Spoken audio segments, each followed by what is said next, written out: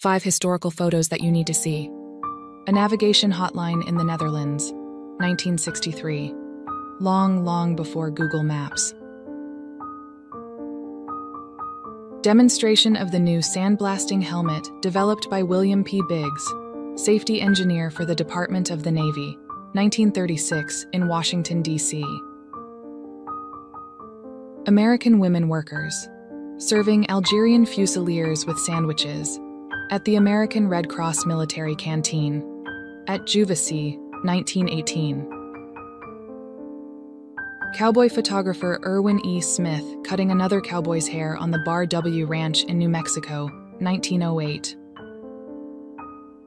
Citizens of Antwerp, Belgium, coming out on the streets, a few hours after the announcement of the armistice, to celebrate the end of the First World War, November 1918.